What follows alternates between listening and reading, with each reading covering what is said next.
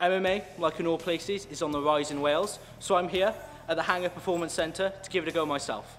Let's see how I do. Started with judo in about 1976. From judo to kickboxing, to taekwondo, back to kickboxing. I won the British title in kickboxing, didn't win a Welsh title in boxing. I was second on the bill for the first cage event in the UK, so I was one fight away from being the first UK cage fighter. Not gonna lie, mate, I'm absolutely bricking it. Exactly, your hands are going to come up. Boom, yeah. 2 beats 1.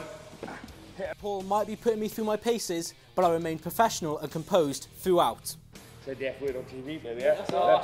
As it happens. I almost had my arm pulled off. Yeah. Come on, cut me some slack here. You got not a bad range of motion there. That would have kicked in way earlier with me, but yeah, right. Arm deep, elbow control, angle change. Yeah. There's your hyperextension in the arm back. Click off the elbow. My face says it all. I had enough of tapping out. But with John Jones watching over me and time running out, I was about to show Paul what I was really made of. Yeah. Wait. Wider. There we go. That's it. Keep going. Yep, job done. Very unpleasant. There we go. Job done. Yeah, good as gold. It fit right in, so no problem hammering back whenever.